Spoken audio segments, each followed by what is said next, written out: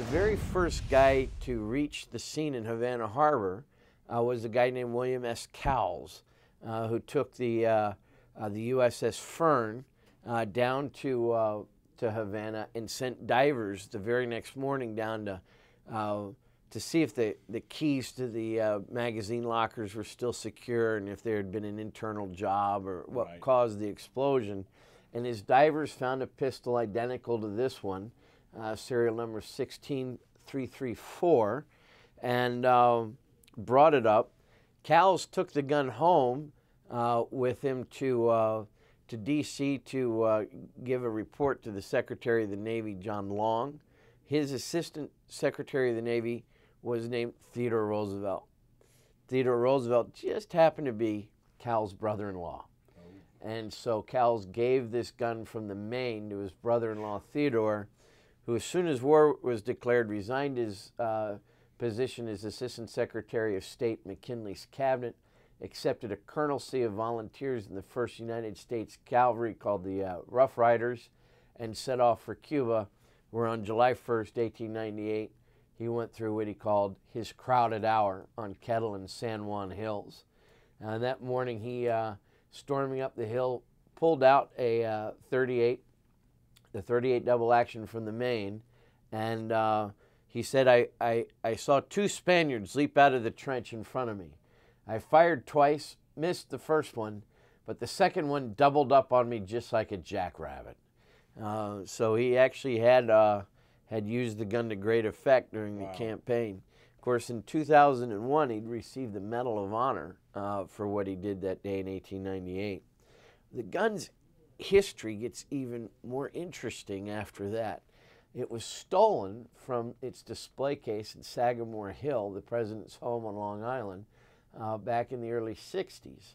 A teenager, they think, purloined the pistol, but then growing nervous at being caught, threw it into the shrubbery on his way off the property. And there it laid all winter. A gardener found it in the spring, and it had rusted to a fare-thee well. Actually, the finish on the gun in Sagamore doesn't look a lot different from the one on this, except that it's got a little more pitting. Then the gun was stolen again in the early 80s, or late 80s. And the guy that stole the gun was able to just pop the lock off a display case and pull it out. And it disappeared for 17, almost 18 years. Wow. Yeah, a lot of people went looking for it.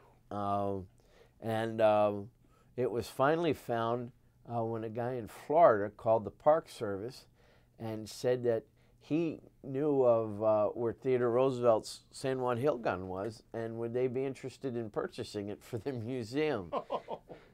He didn't realize that it had been stolen. Really, yeah. Well, the neat, well, not neat thing, but the crazy bit about it is that he was shown this gun by his girlfriend at the time, and she mentioned his interest in guns. She said, well, my husband has a pistol. I should bring it to you and show it. So she did. He saw it, called Sagamore Hill. The FBI was there within a day. And the gun was recovered and then returned to Sagamore Hill in 2006. Wow. The husband of the woman who showed it to her boyfriend was eventually arrested, convicted of theft of antiquities, and sentenced to jail. So that pistol is where it belongs. This pistol is right here at the National Firearms Museum. It is. And how can folks come and see that? Well, it's not in my office, so please don't come. No tours of Phil's office or the vault. It's you can find us off the interstate on Interstate 66 in Fairfax, Virginia, or on the internet at nramuseum.org. The museum's open 7 days a week, plenty of free parking, free admission in the museum, and it's open from 9:30 till 5 every day. Phil, thanks for a great first episode from your office of the Curator's Corner. My pleasure. Thanks for having us, John.